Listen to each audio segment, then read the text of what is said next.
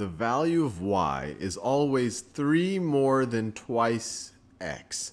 So we can say that y is equal to 3 more than twice x. So 3 more than twice x. So it is 3 plus 2x is another way of saying this first sentence. So is y a function of x?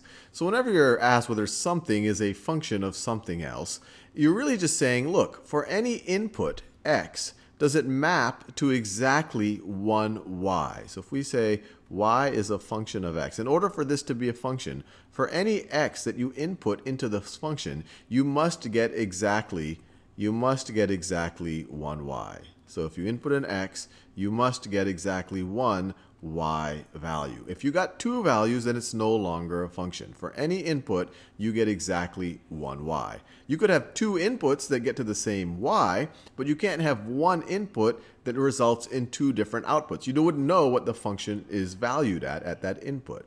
Now here it looks pretty clear that for any input, you get exactly one output. Any input uniquely determines which y. It's not like if you put an x in here, you're not sure what y is going to be. You know what y is going to be. If x is 0, y is 3. If x is 1, y is 5.